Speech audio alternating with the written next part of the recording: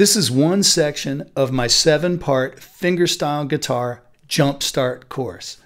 This course is going to take you from knowing absolutely nothing about fingerstyle guitar to playing your first piece using fingerstyle technique. Now, before we get started, you're going to need the tablatures. Each one of these 7 sections has tabs, and I definitely want you to have those. So what I've done is I've created a free course guide for you to download. It's got links to all the video lessons and all the tablatures that you're going to need. So check the video and check the description for the link so you can download those tablatures. All right.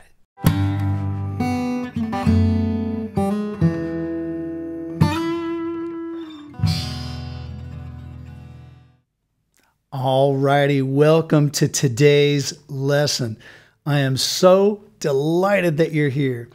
Today we're going to learn the chords needed to play a blues in the key of E, and we're going to learn how to strum those chords. So grab your guitar and let's get started.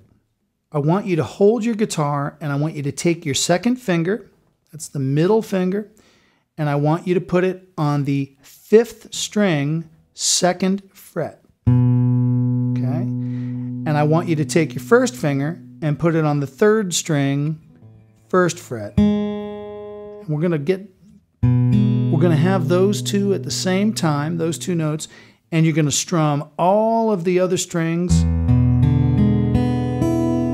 as open strings. That chord is called E7. We're going to be using this shape all week. Okay. All right. Next, let's try an A7 chord.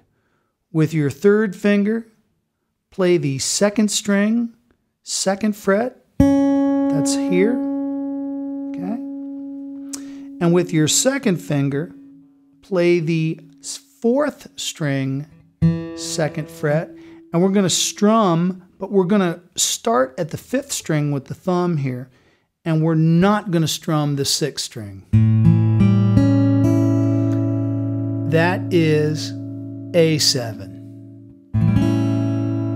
Okay? Now for the 3rd chord, B7, this often gives beginners a little bit of trouble. So I'm going to show you the pro version, and I'm also going to show you an easy version, so I don't want you to sweat this chord. Okay, so take your 2nd finger, 5th string, 2nd fret, 1st finger, 4th string, 1st fret, 3rd finger, 3rd string, 2nd fret. Okay, that is the easy version with 3 fingers. And if you could get that open 2nd string in there, that's even a bonus. We want to try to avoid the high E string there. Now, give your hand a rest. Don't ever hold a chord for too long. We want to rest. We're going to do the same chord, but we're going to add the pinky. And I understand this may be really tricky. I'm going to give you some tips. Do your best with it. But this is the pro version. So if this is hard for you, just do the 3-note version, okay? That's either one is totally acceptable. Let's start again. Sorry, 5th string, 2nd fret. 4th string, 1st fret. 3rd string, 2nd fret. And now put your pinky right on the tip of the finger on the high E string, 2nd fret. If you can get all those notes cleanly, it should sound like that.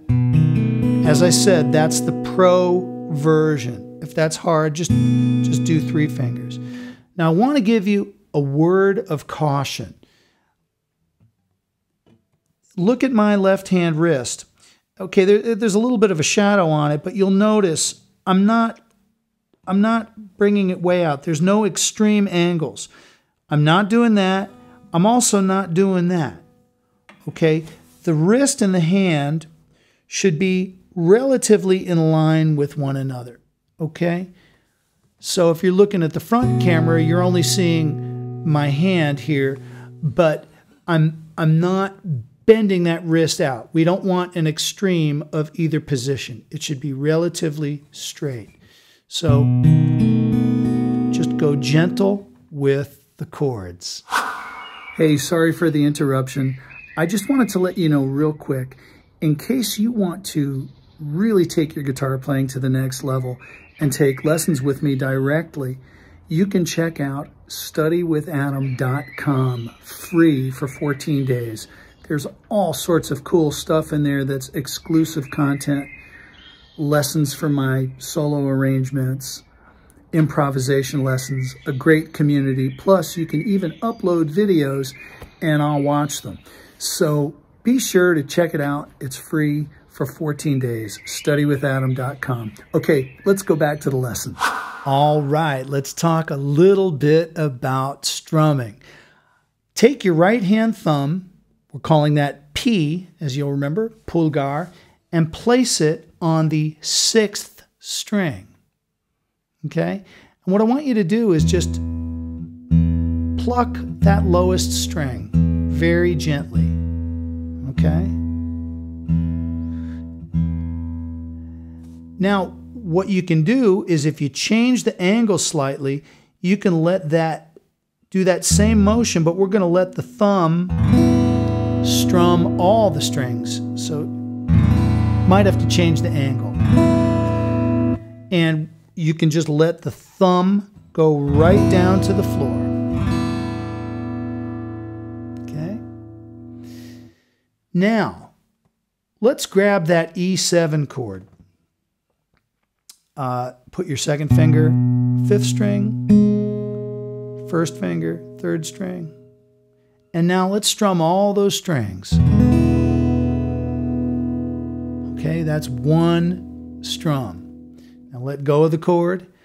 Something that I like to keep in mind is not to clamp down for long periods of time on a chord, because I don't want to strain my hand. You know, the hand, we're not at the gym. We don't want to use too much strength. We want to use coordination.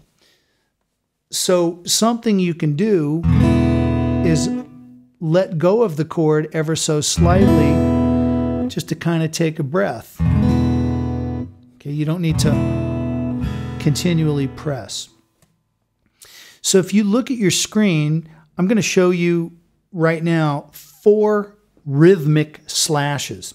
So you see the chord symbol above, and then you see these 4 slashes. That's going to mean that we're going to strum the E7 chord 4 times. Why don't we do that together? Okay, so here we go. Ready, and 1, 2, 3, 4. See? Easy.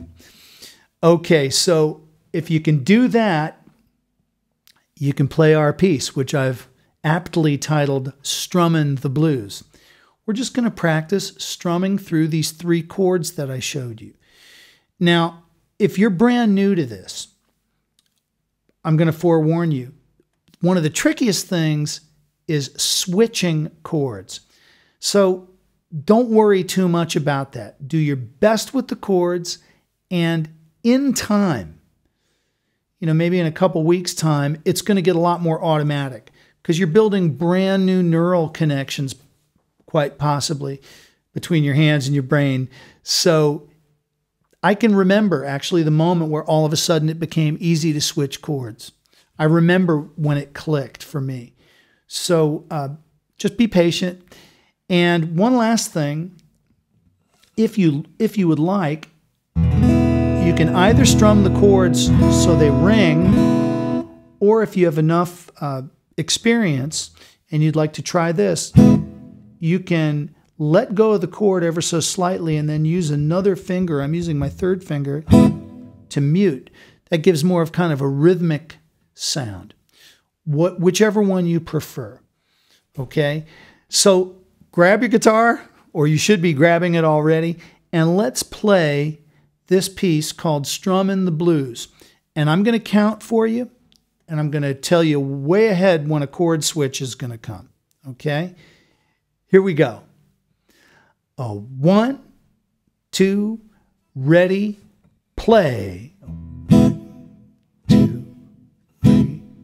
This is E7. 2, 3, 4. Third measure. 2, 3, 4. Now we're going to get ready to switch. 2, 3 to A7 and 1, 2, 3, 4, 2. Get ready to switch back. 2, 3, 4, 2. Get ready to switch to B7. Switch to A7. Switch back to E7.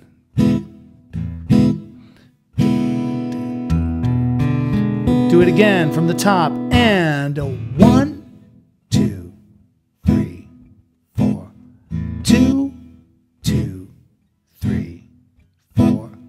3, 2, 3, 4. Okay, now we're going to switch to A7. Here we go. And 2, 3, 4. 2, 2. Switching back to E7. Get ready and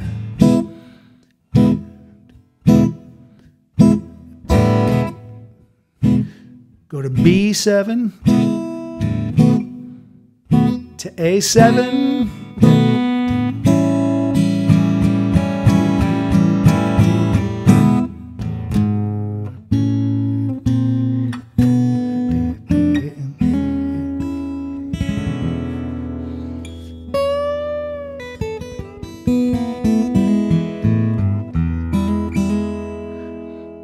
Alrighty. So what we want to get is a nice sort of thump in the strumming. Nice rhythmic feel. I hope you have some time to practice this a little bit today. Tomorrow we're going to get into some thumb picking, making this more of a fingerstyle guitar sound. So I can't wait to see you for tomorrow's lesson. All right. You've just finished one section of my 7-part fingerstyle guitar jumpstart course. Now, each one of these 7 parts has a corresponding tablature. Plus, at the end, you're going to learn and be able to play my original guitar piece, The Boom Chick Blues. But you're going to need the tablatures in order to do that. So what I've done is I've created a course guide for you to download. All you need to do is look in the video or in the description below, click the link to download the free course guide with all of the corresponding tablatures. Thanks for checking it out, and I'll see you in the lessons.